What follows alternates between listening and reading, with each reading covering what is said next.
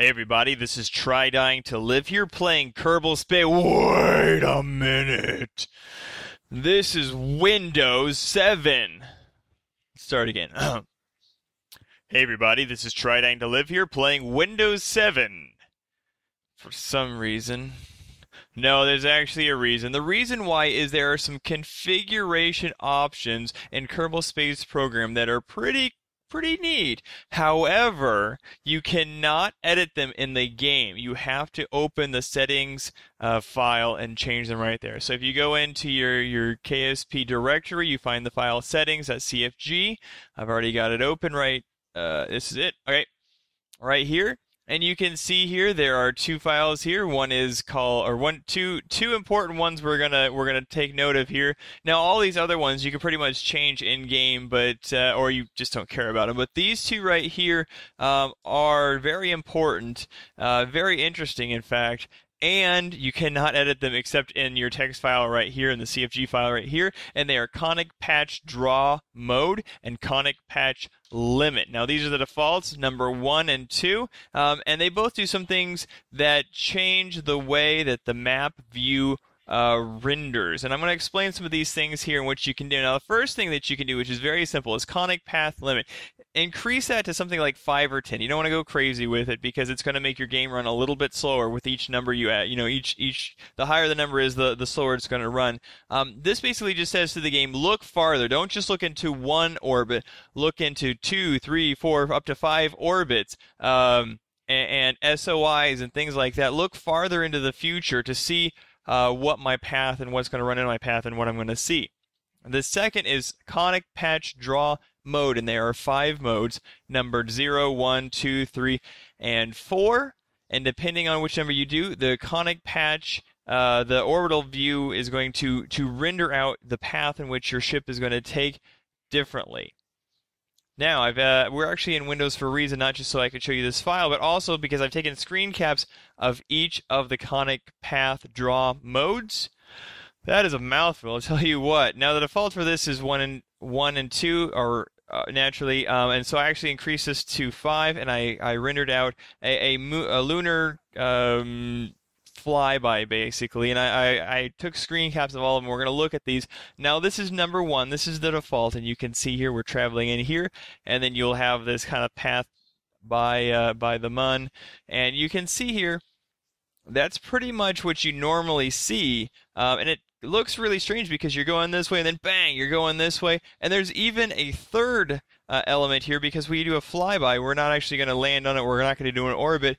And that is that we're going to have another orbit after we do the flyby. And you can see here I've moused over the exit.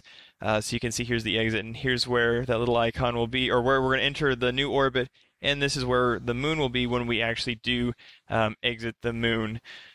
And, you know, this kind of looks a little strange because you're actually going this way and then bang, you're coming out here. But if you could sort of like imagine this as being sort of coming out like this and kind of doing like a snaky sort of a thing, that's actually what's happening.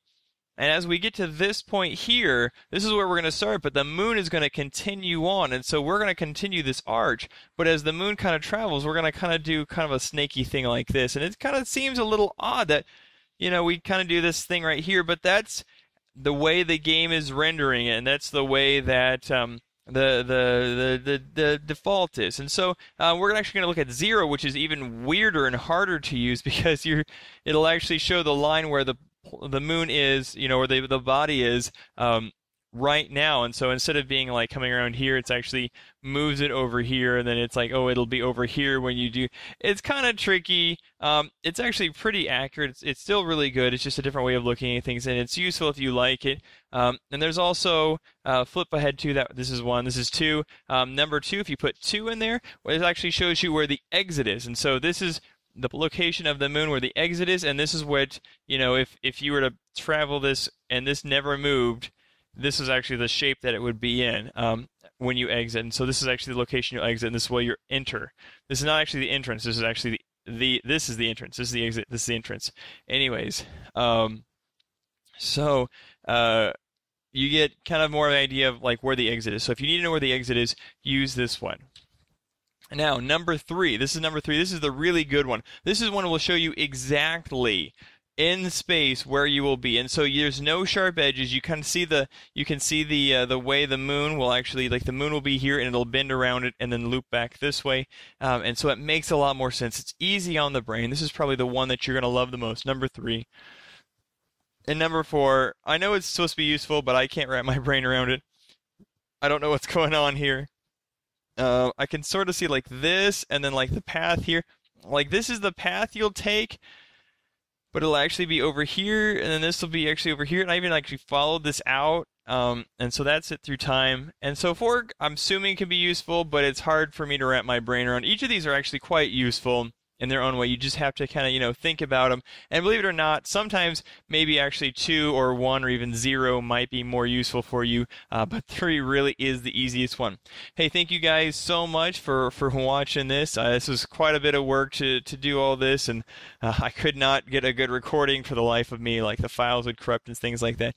But it's worth it. We got it out. We're done. We're finally finished. You can watch it now. If you are not a subscriber to my channel, please subscribe, because you may never know what cool things, maybe some information, maybe something silly, hopefully always entertaining for you guys. So if you're not a subscriber, please subscribe. And until next time, have fun.